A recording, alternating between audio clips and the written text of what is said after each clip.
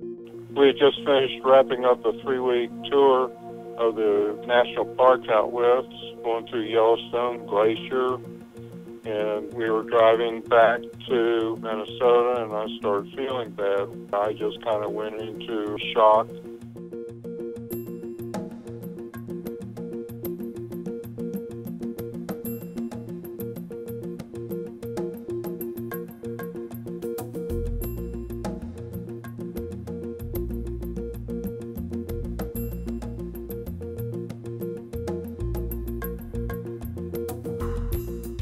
The CDC's involvement early in the patient's care was vital to his recovery. Perhaps only 5% of people in the past surviving the illness.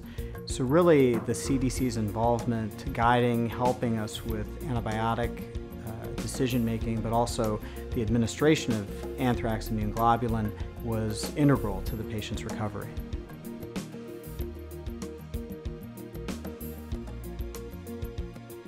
CDC's mission is to work 24 hours a day, 7 days a week to protect the United States from health, safety, and security threats. The Strategic National Stockpile is the nation's repository of medicines to respond to a variety of events. Many of the things that we hold are available from no other source or cannot be delivered in the quantities that we expect to need in a large-scale public health emergency. The mission of the Strategic National Stockpile is to prepare our partners and ensure that we can provide the right material at the right place at the right time to secure the nation's health. I am most proud of the Strategic National Stockpile's dedicated professional staff who can make these things happen on a moment's notice.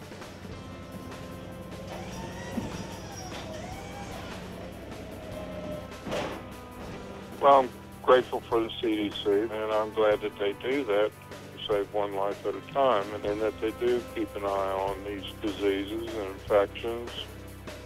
A critical part of our mission is to assure that we are always ready and can always send any material that we hold to hospitals or to the site of a large-scale event at a moment's notice.